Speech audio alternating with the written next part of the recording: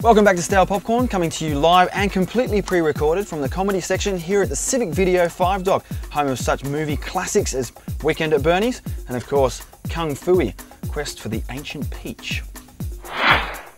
Now it's time for what we humans do best, argue over what makes a DVD a must-see for Friday night viewing, or whether we just download it illegally and watch it sporadically while pretending to be filing at work. So for the first time tonight, we ask, buy, rent or rip?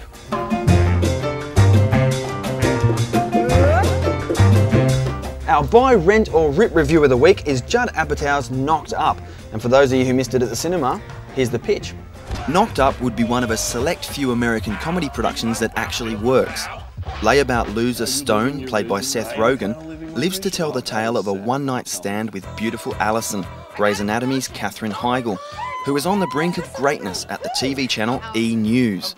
As usual with Buy, Rent or Rip, and in the general theme of Stale Popcorn, we leave the true reviews to our loyal viewers. So take it away, weird computer nerds with webcams. This DVD's great. Unexpectedly funny situations, especially the sex scene between a very pregnant Allison and a reluctant Ben who's really worried about the impression he's going to make on the unborn child. This DVD is really funny for about an hour, and then its script and direction are mugged by a gang far worse than either of these. You know, Tinseltown's got these people who want to ensure we all have a happy ending, a Hollywood ending. So basically we end up in the maternity ward, all relatives and friends gooey-eyed after a scream-fast delivery. There is nothing worse than sitting in your lounge watching a romantic comedy when the comedy is terrible and there is absolutely no chemistry between anybody in the film. My happy feet, I tell you, just want to kick the crap out of the television.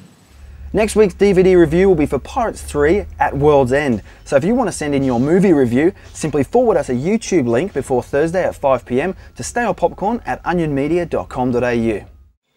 These days, it's difficult to associate moviegoing with style and panache. But most modern-day cinemas, you've got to park 5 kilometres away, got to sit with a group of spotty teens while watching 30 minutes of lobotomising commercials and trawling through 20 minutes of trailers. But one such cinema is trying to keep the flame of the industry yesteryear burning brightly. Randwick Ritz Cinema in Sydney's eastern suburbs was first built in 1937 in the classic Art Deco style of the era. We've got patrons coming here that came when they were 3 and 4 years old back in the 30s, and their children came here and their children's children. So, you know, generations of eastern suburb people have been coming to the Ritz for years, and we're family owned. And have that local touch. There's plenty of life in this old girl yet, and Randwick Ritz is definitely a tribute to the cinema of the past. So if you're a couch potato out there thinking that movie glamour is you on your beanbag in your underwear watching an Angelina Jolie flick, think again, because Randwick is definitely putting on the Ritz. Well folks, that brings us to the end of another cracking episode of Stale Popcorn. Next week we'll be reviewing Hitman, I Am Legend and Cloverfield. But I'll leave you now with the winning 2008 AVSDA Award DVD titles as brought to you by the Onion Media Performing Puppets School. See you next week. Hey everyone, do you like to go outside and have some fun? I do. Well, that's after I've had a healthy breakfast. But you know what? Jeff likes to go outside and have fun. He likes to play. I mean, even dogs, if you watch a dog crap, even the dog's embarrassed to do poos. You know, when they're doing the poo, they're all bent over like they're trying to root a cricket ball, but even they get embarrassed. And in this case, a woman who carried a secret so powerful that if revealed, it would devastate the very foundations of Christianity. Well, what? Hagrid's looking for you. Well, you can tell Ronald. I'm not an owl! They're either a benefit or a hazard.